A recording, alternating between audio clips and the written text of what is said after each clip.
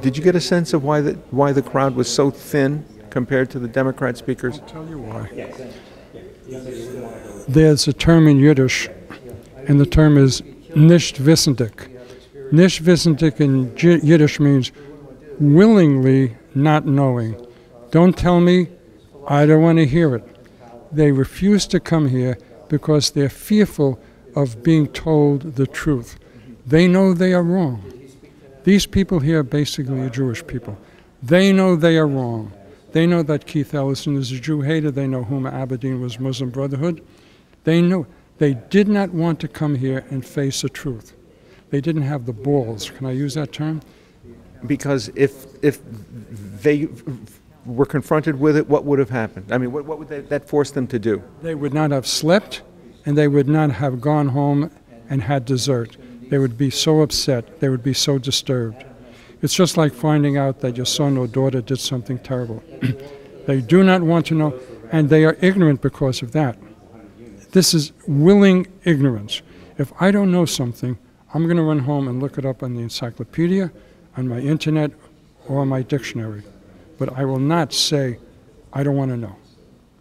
How does the reaction that you got tonight compare to the reaction you get in other places you speak? Basically the same, except there was no vitriol because these people are well behaved, but they didn't believe half of what I said, and they wouldn't go home to check me out. If I was sitting in the audience and the person was speaking to me and I didn't believe what he or she said, I would run home, check it on the internet, and demand that that person come back the next week and face reality. Well, I'm willing, if they find something that I said that was wrong, I'm willing to come back next week and apologize. I'm open. And I told them that I was a Democrat at one time, and I know exactly what they're going through. Don't tell me what I don't want to hear. Don't tell me I'm wrong. Don't tell me to watch Fox News. Don't tell me to read the Wall Street Journal. Don't tell me to go on the internet. I will only go in the things that are comfortable. It's like eating in a restaurant. I don't want to try a new restaurant. I just want to eat in the same old restaurant. You pointed out the Sun Sentinel did not mention the current scandal of the Obama administration illegally eavesdropping on Trump and what was revealed there. It wasn't published in the Sun Sentinel. Can you absolve the people's ignorance because the Sun Sentinel doesn't deliver it to them? No. If I'm watching television and I switch to Fox News and I hear that Susan Rice made statements a week ago and now that contradict one another, I'd look for more facts. And I would run to the Sun Sentinel, I wouldn't read it, I would stop my circulation with that newspaper. But these people don't have that, not intelligence, they're intelligent people. I couldn't afford to live in this development.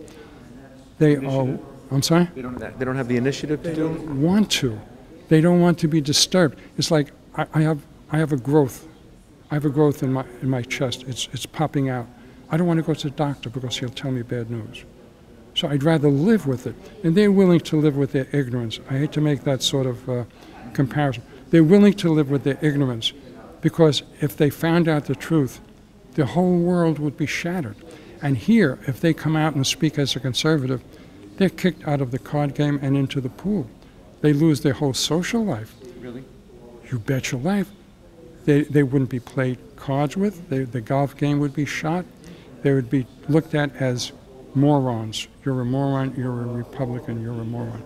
This is what happens in these gated communities would say to me in my talk, if I mentioned about building a wall, they would say, we don't need a wall. We don't want a wall. So I say, so why, when I came in here, I had to show an ID, and you have a massive wall around this development. Why do you have a wall? To protect yourself from outsiders and criminals, but we shouldn't have them in the country. It doesn't make sense. Why do you speak at these kinds of events if you find that there's social pressures inhibiting people from accepting your information? Why I speak? Yeah. I enjoy it. Oh. I get a lot of pleasure out of telling people the truth. I don't say you're wrong. I say I am giving you the truth. I'm giving you an opportunity to learn the truth. And if you don't believe me, ask me questions. But when you ask me a question, I say to them, don't tell me just because I don't know it, it's not the truth.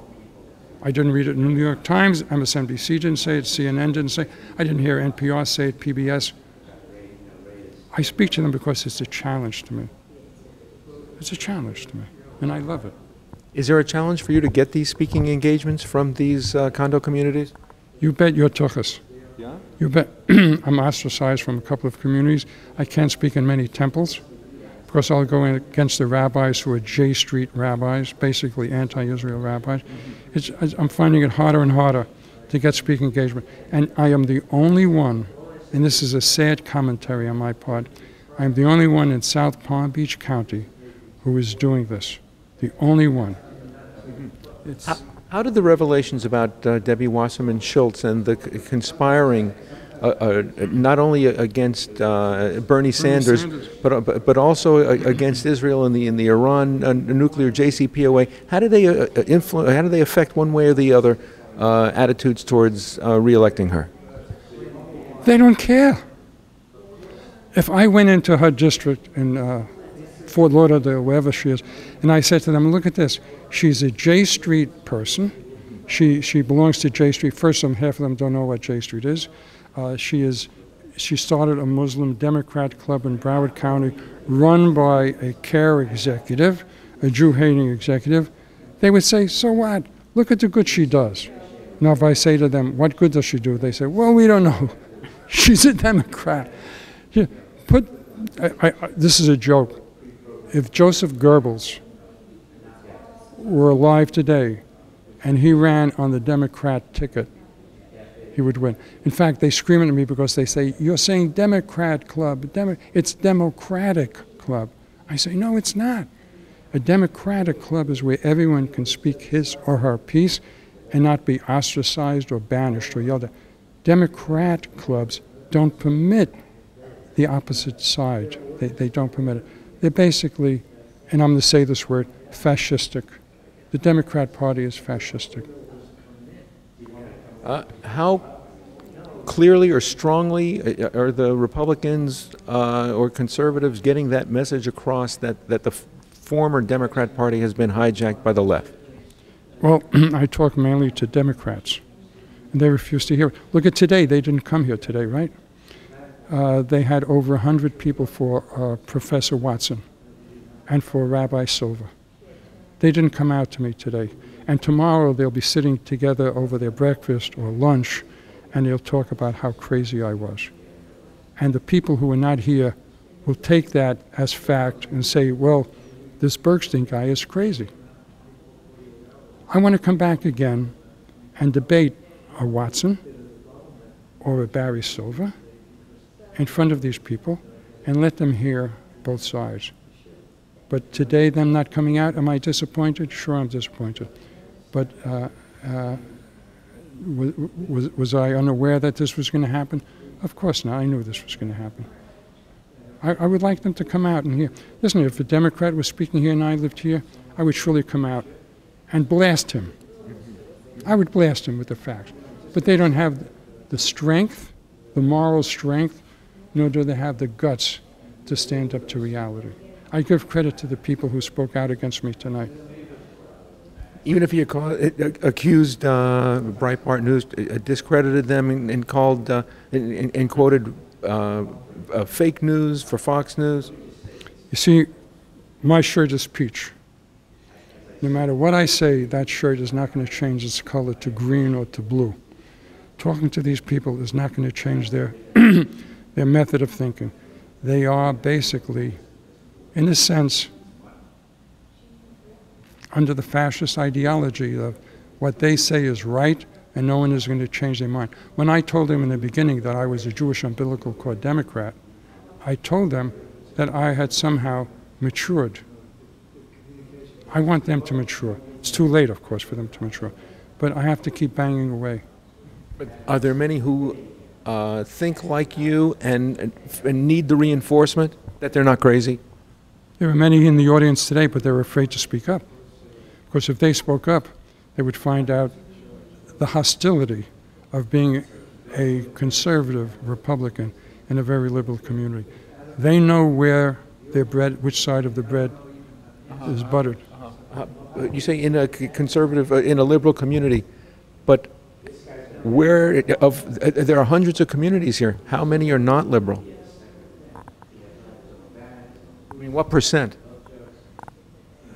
Right now, I say zip. Zip in Brooklyn means none. There are no liberal, there are no conservative communities here. There is no community like this on the conservative side. Liberal communities dominate totally and completely. There are no conservative communities. On the east coast of South Florida? I don't know. All I can talk about is Boca, Delray, Boynton Beach, and Lake Worth.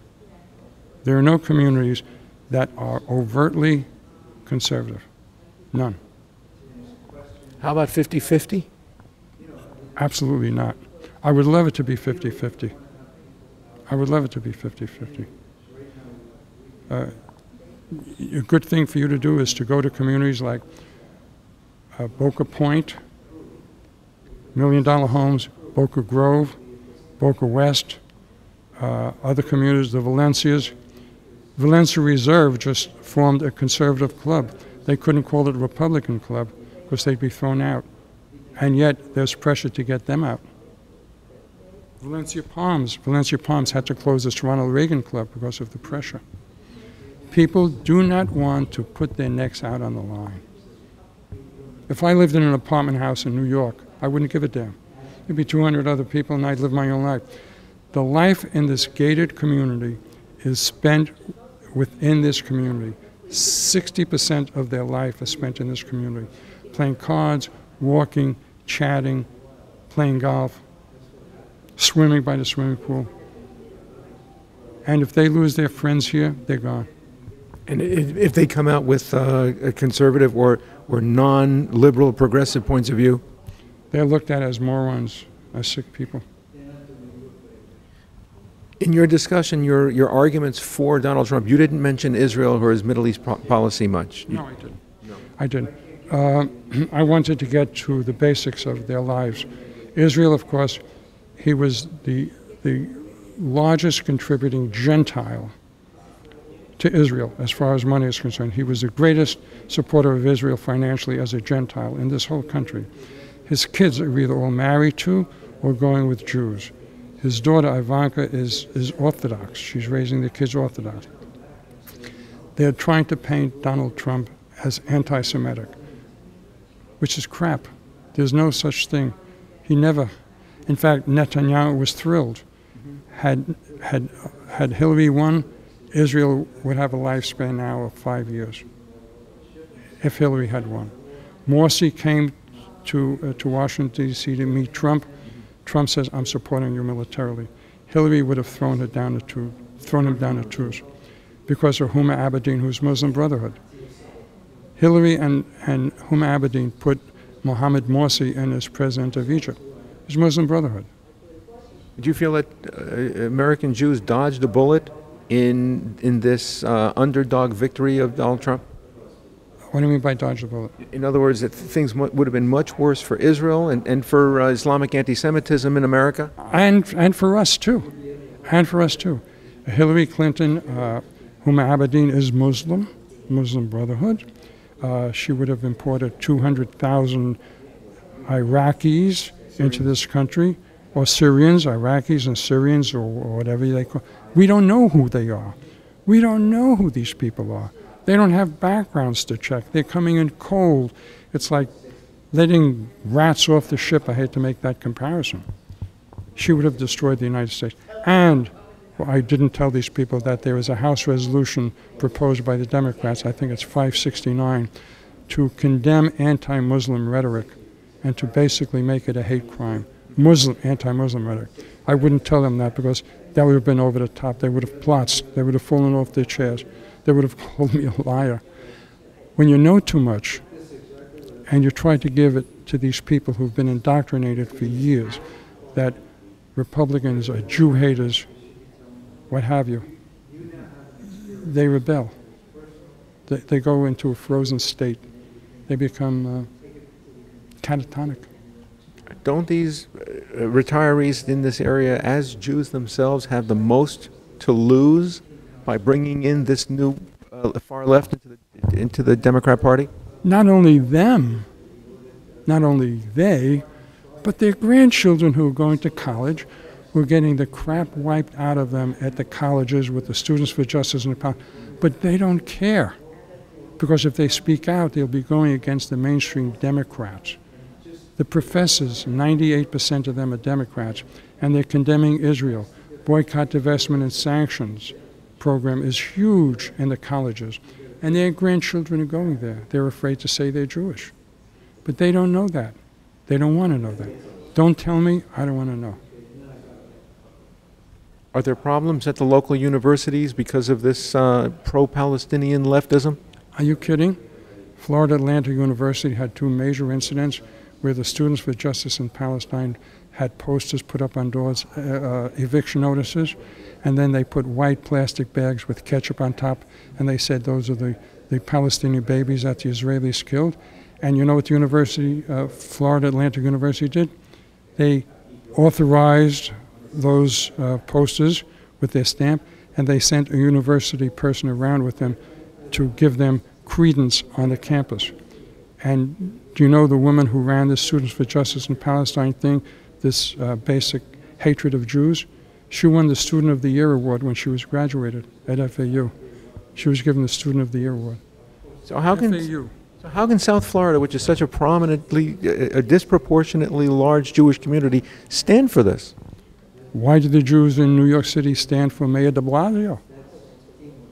Why do they stand for him being a mayor?